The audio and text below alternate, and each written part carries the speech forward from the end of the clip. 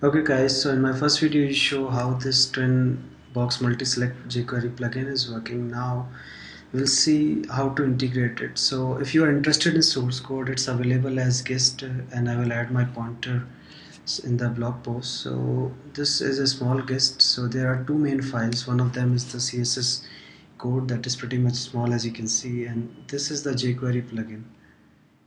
So we don't need to do anything with it. These two guys will just be a static resource include into the Visualforce page, and here is the Visualforce page. So if we quickly take a look at the components from the top, so it's a custom controller. I will come to that later on, and this is standard jQuery include, and these are the two files in the gist that we just saw. I included them in a zip file as a static resource. Now if we skip all this UI glossy stuff, that's basically to get a screen like this, the only piece that you need to configure this plugin is this one. So what you need to tell this plugin is basically a pick list, HTML select list. On top of it, it will draw the whole UI.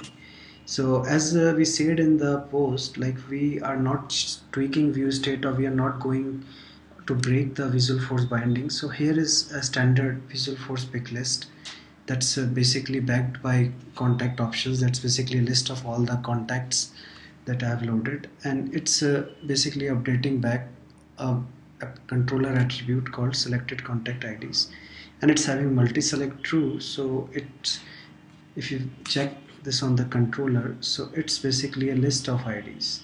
So if we scroll down, so what we have done is we have created a jQuery selector using a style suggested by Wes few weeks back, like ID ending by contact pick list, and here is the plugin name.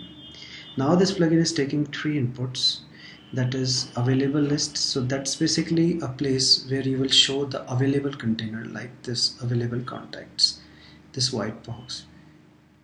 The second input is selected list, where you will show the selected container. So to create these containers, I've just created two output panels with these IDs.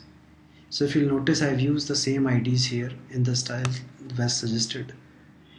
The third thing, it's an optional if you want to enable search, so you can put your search box anywhere in the UI and integrate it right here. So for my code, it's right here, and here is the ID. So I just passed the CSS selector here.